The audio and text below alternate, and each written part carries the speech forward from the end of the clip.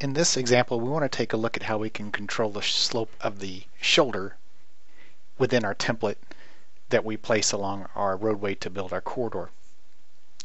If we take a look at how we're set up right now in our project, I test this vertically. You can see that our shoulder is just locked at a constant percentage of slope, in this example -2% away from the pavement.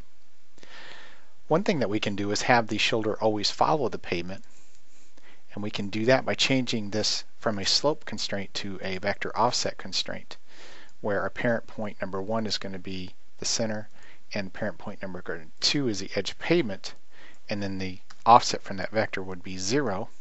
So we apply that, and so now when we test vertically our edge of pavement, you will see that the slope of the shoulder always follows the pavement.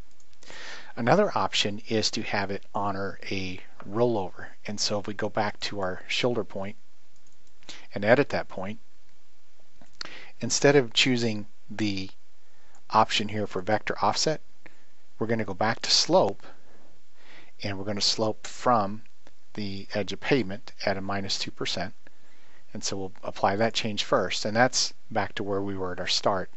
But this time we want to introduce rollover, and so we're going to go to our rollover dialog, and we tell it what we want our high side difference to be.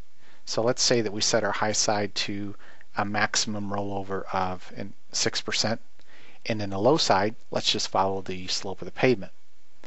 Then we have to pick our reference point. I'm going to do this graphically, and you'll see that our reference point is going to be the center line of the road, where the parent point is the edge of pavement.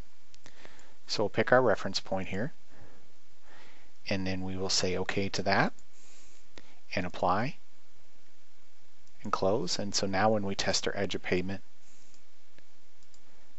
on the low side, you'll see that we always follow the pavement. But on the high side, once we get to our rollover max, then our shoulder will start sloping up, but not at the same rate of change as the pavement. It'll honor that rollover, and once that rollover is met, then the shoulder will begin to slope. And that's a way that you can alter the slope of the shoulder differently than the slope of the pavement through the rollover locks in your template design.